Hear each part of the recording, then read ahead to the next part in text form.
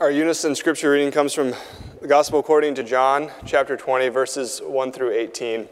But before we read together, let us turn to God in prayer. Gracious and living God, we do give you thanks for the gift of this day, and we thank you now that we can hear your word. And we pray, Lord, that you would grant us understanding, illumination. Help us to receive these words that we've perhaps heard many times, but that we would receive them in a fresh way this morning to experience the joy, the mercy, the love that we have in Christ our Lord, in whose name we pray. Amen. So John chapter 20, verses 1 through 18, as is printed in your bulletin, let us read together. Early on the first day of the week, while it was still dark, Mary Magdalene came to the tomb and saw that the stone had been removed from the tomb. So she ran and went to Simon Peter and the other disciple, the one whom Jesus loved, and said to them, "They have taken the Lord out of the tomb, and we do not know where they have laid him." Then Peter and the other disciples set out and went toward the tomb. The two were running together, but the other disciple outran Peter and reached the tomb first. He bent down to look in and saw the linen wrappings lying there, but he did not go in. Then Simon Peter came, following him, and went into the tomb. He saw the linen wrappings lying there, and the cloth that had been on Jesus' head, not lying with the linen wrappings, but rolled up in a place by itself. Then the other disciple, who reached the tomb first, also went in, and he saw and believed. For as yet they did not understand the scripture, that he must rise from the dead. Then the disciples returned to their homes. But Mary stood weeping outside the tomb. As she wept, she bent over to look into the tomb, and she saw two angels in white, sitting where the body of Jesus had been lying, one at the head and the other at the feet. They said to her, "Woman, why are you weeping?" She said to them, "They have taken away my Lord, and I do not know where they have laid him." When she had said this, she turned around and saw Jesus standing there, but she did not know that it was Jesus. Jesus said to her, "Woman, why are you weeping? Whom are you looking for?"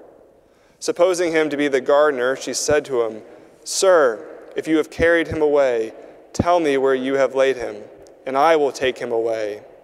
And Jesus said to her, "Mary." She turned and said to him in Hebrew, "Rabboni," which means teacher. Jesus said to her, "Do not hold on to me, because I have not yet ascended to the Father. But go to my brothers and say to them, I am ascending to my Father and your Father, to my God and your God."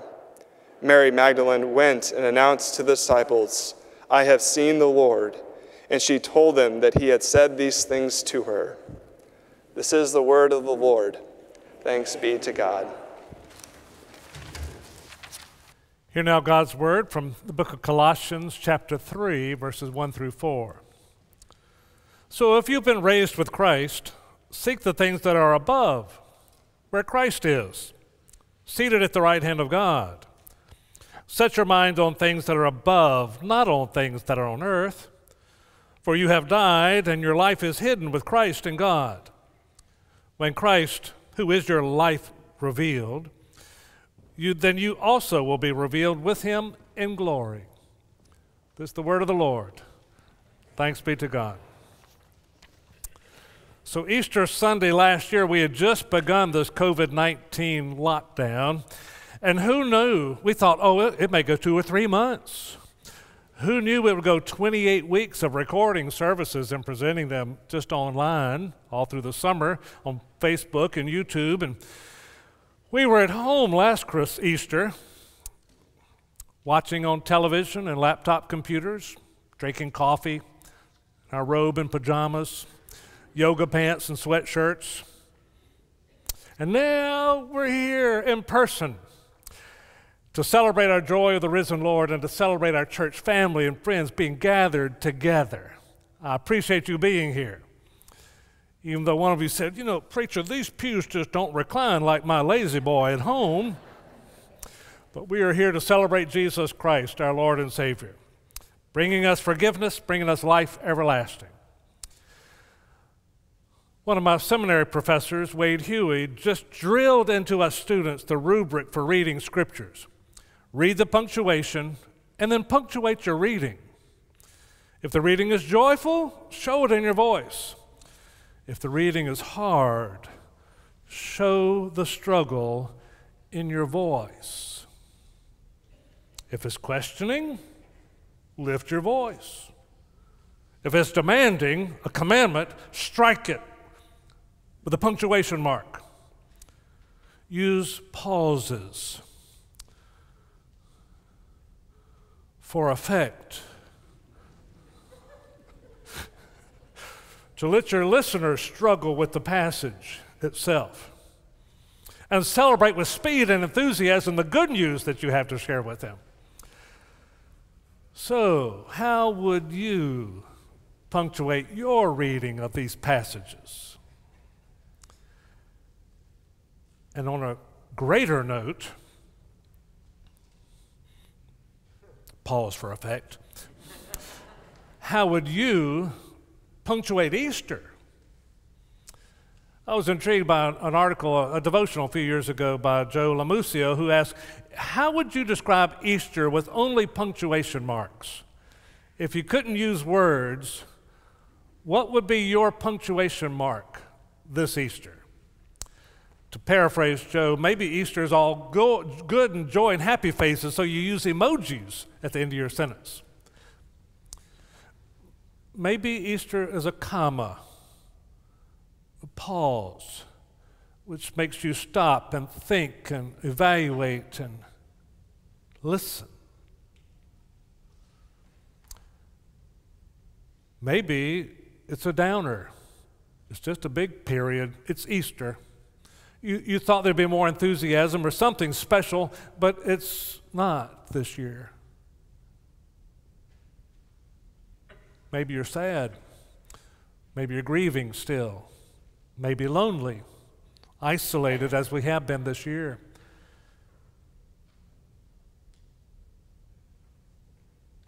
Maybe Easter felt like a period to his disciples. He was dead. He's buried. Their hopes were dead. But wait, what's this these women are saying? The tomb is empty? The period is no longer a period. Now it's question marks. And sometimes the question mark is worse than the period. Now they're starting to doubt.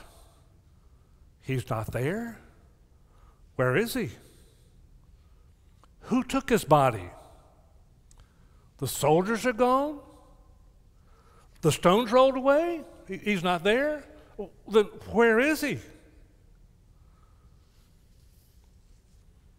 And then the angel speaks to them, you remember? Why are you weeping? Who are you looking for? Why do you look for the living among the dead? He's not here. He is risen, just as he told you. Remember how he told you while he was still with you in Galilee that the Son of Man must be handed over to sinners and be crucified and the third day rise again? Well, of course they remembered.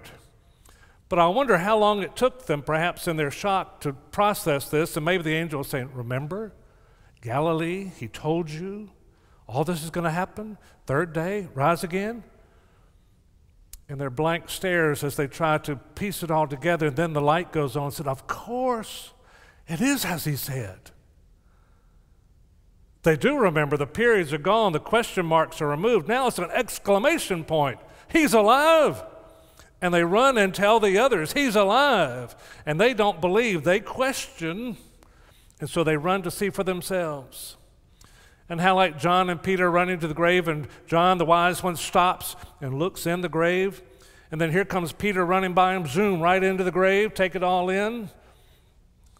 Easter's an exclamation point of gratitude and praise for the resurrection of Jesus Christ that gives us life too.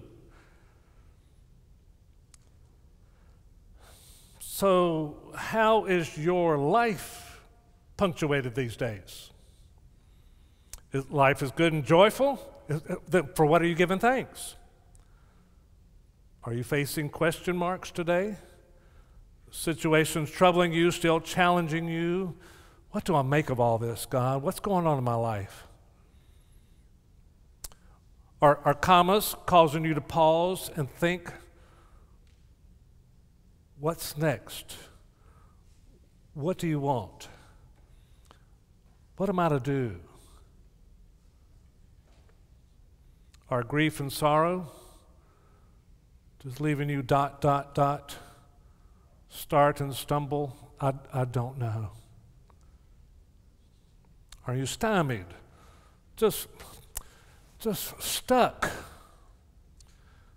Well, remember the phrase, don't put a period where God puts a comma.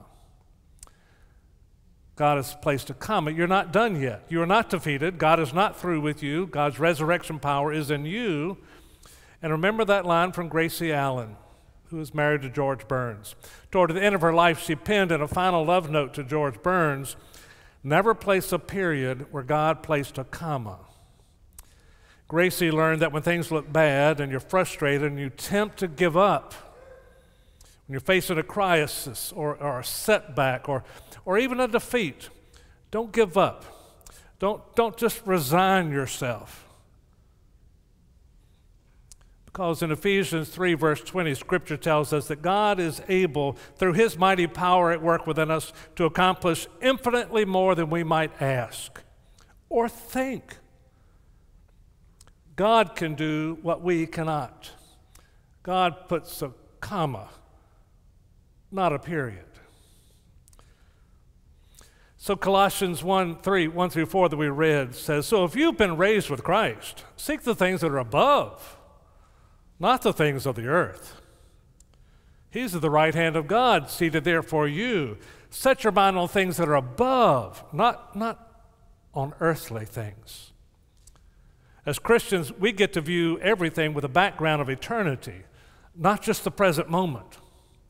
We know that this world is not all that matters, and that God has a plan beyond anything we can imagine. We have hope. We have a higher calling to a greater good. We have the glory that Christ has. We will get to share with Him when He returns, and we are revealed in glory too. Goes on to say that nothing can defeat God's power. Not death, not sin, not Satan, not despair. Nothing can defeat God. And the God who loves you has a plan for you, for your life, each and every one of you. You may run into some commas, but they're not a period to God, because there's greater good yet to come. So if you're threatening to throw in the towel or you feel defeated, don't look at your own human limitations. Look to the God who has no limitations. Nothing is impossible with God, and with God's help, we can overcome anything and everything. Don't place a period where God put a comma. True, we don't win every battle. Not everything turns out the way we hoped it would or thought it should. Defeats are real, but defeat does not mean failure. With Jesus in your life, you regain dignity and purpose and meaning and direction. Easter happens over and over, and new life breaks in. New meaning has come. Jesus gives you a new aim, a new goal, a new sense of direction for your life, and a new power you did not know you had. Haven't you learned that? I ask, with pause for effect. Because Easter happens when the power of self-restraint renders violence impotent. Easter happens when peace overcomes hatred and discrimination. Easter happens when arguments give way to solutions that bring respect and honor to everyone involved. Easter happens when concern replaces selfishness. Easter happens whenever God's power replaces death and defeat and despair with life and hope and joy and peace and ambition. So I love this story that some years ago a community decided they were going to put up a fence around the public cemetery. And when they asked one man for a contribution, would he be glad to contribute to the project, he said, no. You wouldn't? No. Why do you need a fence around a cemetery? People who are out don't want to get in, and people who are in can't get out. There is, of course, one exception. On Easter morning, the women and the disciples wanted to get in, and Jesus was going to get out. The women went to anoint the body of Jesus for safekeeping, for burial, to preserve his body. They wondered how they would get the stone away so they could get into the tomb. And when they arrived and the disciples came, the stone was rolled aside. They did get in, and Jesus had gotten out. Sometimes we put fences around our lives, around areas of our life that we don't want anybody to get close. We don't want to feel vulnerable. And sometimes we put a fence and a stone so tight that we're trapped and we can't escape ourselves. And sometimes the people we love and want to help put up a fence because they don't want us to get too close. They want to keep us safe from their vulnerable spots. But sometimes, by the grace of God, fences get removed, and we are allowed to come out, and they are allowed to come in, and together we find peace and joy and reconciliation and wholesome relationships again. It happens all the time, and when it does, it's Easter all over again. Sometimes Easter is delayed. Answers take a long time in arriving. Sometimes Easter requires that we make changes, a new relationship perhaps, or a new set of friends who don't lead us astray, or a new direction, or a new location, a new place, a new home, new friends. But still Easter comes. Still life seeks to correct itself, and still the balance comes. God is still at work. And joy comes in the morning. In 1993, when we lived in Tennessee, the snowstorm of the century hit Tennessee. We got ice in West Tennessee. They got snow upon snow in East Tennessee in the Great Smoky Mountains. King Duncan, who was a pastor in Knoxville, Tennessee at the time, shares this true account. That 4 medical doctors from Knoxville decided to go on a weekend hunting trip in the Smokies, and they just expected to be gone overnight. They had no idea the snow was coming, and they didn't bother to give their family or friends exactly the location where they'd be staying.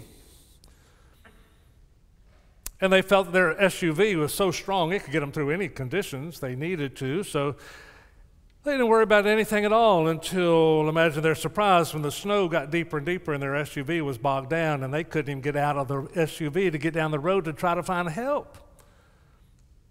They had no cell phone coverage there back in the cove, and no one in the outside world knew where these men were. Smart men, but they didn't bring food for more than a day. And so now they're frightened. They think, what do we do? And at dusk of their second day of being stuck, they still had no contact with civilization. Somebody found a stale donut in the back of the SUV, so they took that apart and had that for supper. They were cold, they were hungry, they were anxious. Would anyone find them before they were frozen or starved? And then they heard it. Overhead, the sound of a helicopter. So they pushed the doors open as best they could, got out, waved at the helicopter, got his attention, and as he came close, they realized he could see them, they could see him, and they could see his helicopter was already full of other hunters or hikers. And then they saw a basket of some sort being lowered down, and all it had was a note, tomorrow. Tomorrow?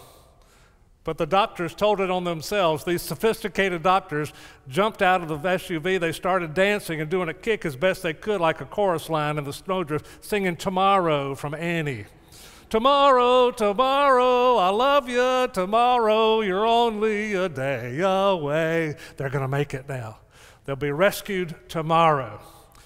Maybe that's the song we should add to our Easter repertoire. Tomorrow, that is the message of Easter. You may have this world now, but tomorrow we have the heavenly kingdom. Because Christ has conquered sin and death, comma, we can live resurrection lives now, comma, beginning right now, comma, this moment, exclamation point. And we can have hope for tomorrow and the great beyond before then, exclamation points galore. Jesus is alive and he is real and he is here for you, right here, right now, offering you life and hope and strength and courage and stamina and everything that you need. He is here to offer it to you. And if you'll accept Christ into your life and give your life to him, you can know the forgiveness and grace and mercy and peace and joy and anticipation and strength and courage and all the things that God has to offer you and wants you to have, the salvation that God has given us through Jesus Christ our Lord. He is risen today. Easter is happening all over again, and it happens every day when we put our faith in Christ our Lord. Seize the day of victory and go forth in the miraculous power of God. Alleluia. Question mark? Alleluia. Exclamation point. Thanks be to God. God, it's all that easy, isn't it? But it's all that hard.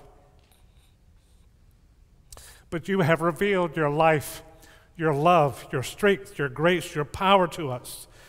You have conquered death with life, and you've conquered despair with hope. And sinners that we are, we know that we justly deserve your condemnation. But you choose to save us. How amazing is your love, O God, your grace, your mercy, and your peace. Jesus Christ is our salvation, so we thank you, O God. Enter our hearts today and cleanse us, renew us, take control of our lives, and make us the persons you want us to be, that we may live life anew in Christ our Lord. We know without question that you come to us in our everyday lives, Lord, both in the worship and in our hectic world outside.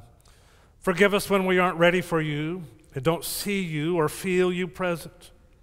Forgive when we see Easter as a Sunday, not a season or way of life or a fresh start. Bless especially your people who are overwhelmed by war or conflict, by despair, by injustice. Lift the shroud that is cast over all who live under the oppression of fear or hunger or pain or illness. Bless the peacemakers who are working in our countries and cities and villages, and those who are peacemakers at home. Wipe away the tears of those who weep, O God. Replace their tears in the night with the joy in the morning, and send your angels to watch over the vulnerable and the sick. Bless those that we love, O God, and for whom illness or loneliness or pain or suffering or grief just seem to abound. We long to be their shoulder to lean on and the arms to share their burdens. Help us then to be the face of Jesus to those who hurt. And at the same time then, O God, with the same assurance, we lift up to those who have rejoiced in a newfound faith, those who have reconciled with loved ones, those who have survived tragedy or sorrow, and who are happy again. We want to dance in celebration for their good fortune, O God, so we thank you.